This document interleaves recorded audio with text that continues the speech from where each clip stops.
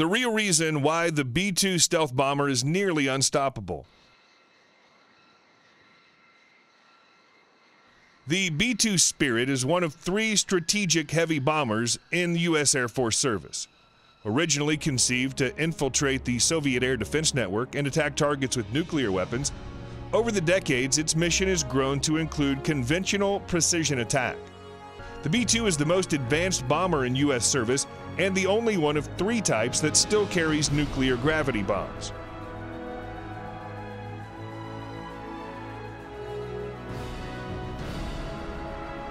Nearly 80% of the aircraft is made from woven composites that incorporate glass, carbon, and graphite fibers, while the remaining is made of aluminum and titanium.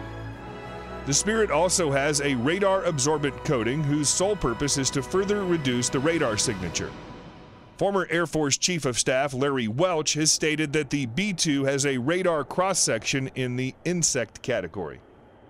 Air Force pilots of the 1980s-era stealthy B-2 Spirit bomber plan to arm the B-2 with new weapons and upgrade the aircraft to fly the aircraft on attack missions against enemy air defenses well into the 2050s, service officials said. In coming years, the B-2 Spirit stealth bomber will be armed with the next-generation digital nuclear weapons, such as the B-61 Mod 12 with a tail kit and a long-range standoff weapon, or LRSO, an air-launched guided nuclear cruise missile, service officials said. The B-61 Mod 12 is an ongoing modernization program which seeks to integrate the B-61 Mods 3, 4, 7, and 10 into a single variant with a guided tail kit. The B-61 Mod 12 is being engineered to rely on an inertial measurement unit for navigation. In addition to the LRSO, B-83, and B-61 Mod 12, the B-2 will also carry the B-61 Mod 11, a nuclear weapon designed with penetration capabilities, Air Force officials said. The LRSO will replace the Air-Launched Cruise Missile, or ALCM, which right now is only carried by the B-52 bomber, officials said. Along its nuclear arsenal, the B-2 Spirit will carry a wide range of conventional weapons to include precision-guided 2,000-pound Joint Direct Attack Munitions, or JDAMs, 5,000-pound JDAMs, Joint Standoff Weapons, Joint Air-to-Surface Standoff Missiles, and GBU-28 5,000-pound bunker buster weapons, among others. The platform is also preparing to integrate a long-range conventional air-to-ground standoff weapon called the JASSM-ER for Joint Air-to-Surface Standoff Missile Extended Range. The B-2 stealth bomber can also carry a 30,000-pound conventional bomb known as the Massive Ordnance Penetrator. Major Kent Mickelson, a former B-2 Spirit pilot, told Scout Warrior in an interview, "This is a GBU-28 bunker buster weapon on steroids. It'll go in and take out deeply buried targets," he said. "It's a dream to fly. It's so smooth," Mickelson added. In a special interview designed to offer a rare look into the technologies and elements of the B-2, Mickelson explained that the platform has held up and remained very effective, given that it was designed and built during the 1980s. Alongside his current role, Mickelson is also a B-2 pilot with experience flying missions and planning stealth bomber attacks, such as the bombing missions over Libya in 2011. It is a testament to the engineering team that here we are in 2016, and the B-2 is still able to do its job just as well today as it did in the 80s. While we look forward to modernization, nobody should come away with the thought that the B-2 isn't ready to deal with the threats that are out there today, he said. It is really an awesome bombing platform and just a marvel of technology.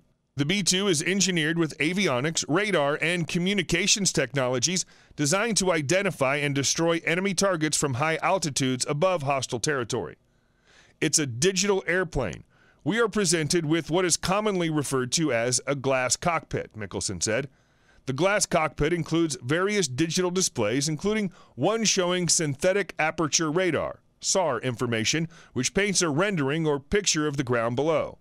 SAR provides the pilots with a realistic display of the ground that they are able to use for targeting, Mickelson said.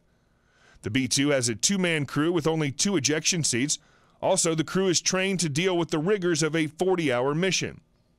The B-2 represents a huge leap in technology from our legacy platforms, such as the B-52 and the B-1 bomber. This involved taking the best of what's available and giving it to the aircrew, Mickelson said, with the majority of them based at Whiteman Air Force Base in Missouri. The B-2 can reach altitudes of 50,000 feet and carry 40,000 pounds of payload, including both conventional and nuclear weapons. The aircraft, which entered service in the 1980s, has flown missions over Iraq, Libya, and Afghanistan. In fact, given its ability to fly as many as 6,000 nautical miles without a need to refuel, the B-2 flew from Missouri all the way to an island off the coast of India called Diego Garcia before launching bombing missions over Afghanistan. Taking off from Whiteman and landing at Diego Garcia was one of the longest combat sorties the B-2 has ever taken. The bomber was very successful in Afghanistan and very successful in the early parts of the wars in Iraq and Libya, Mickelson added. The B-2 crew uses what's called a long-duration kit, which includes items such as a cot for sleeping and other essentials deemed necessary for a long flight, Mickelson explained. B-2 mission.